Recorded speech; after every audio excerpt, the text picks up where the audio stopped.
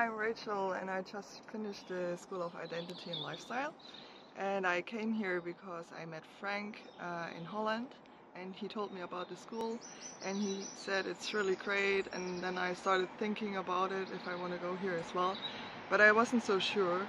But then God clearly told me to come here, and then I decided, yeah, I'm doing that. And but I wasn't really sure what what I have to expect and what's going to happen, because I thought I'm in a really good church and I have already good teaching, and I didn't expect too much difference. But then when I came here, Rory was asking a lot of questions, and they really showed me that there are some hidden lies in my life, and that it's really good to dig deeper into the Word and to really ask God what is true and what, yeah, He wants to do in our life and how He wants to transform it. And yeah.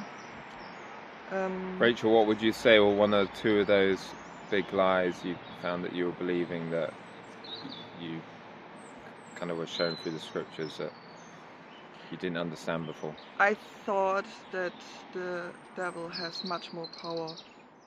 Like, I knew that there's this scripture that all power is given to Jesus, and yeah, that there is nothing, but I didn't, like, I knew it somehow, but I didn't really believe it.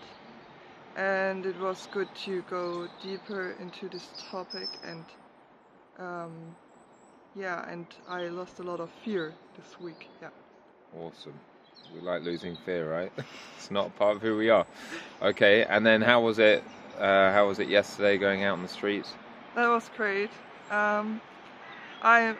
It's not the first time that I did it.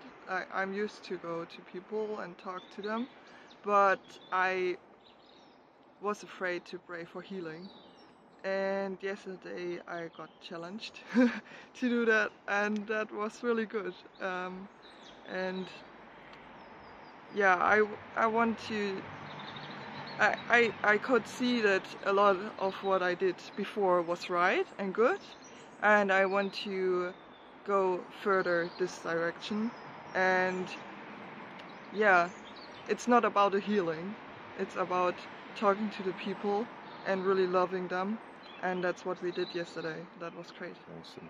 And how would you say your perspective finally going home now? How do you think that's changed in the day-to-day, knowing who you are? How do you think you wear glasses, right? But how do you think you'll be looking at life with a different lens? Like before I came to the school, I often had days when I just let myself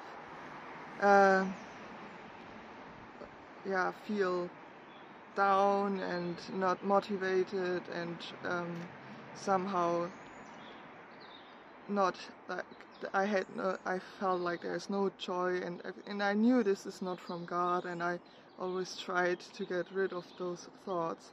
But I think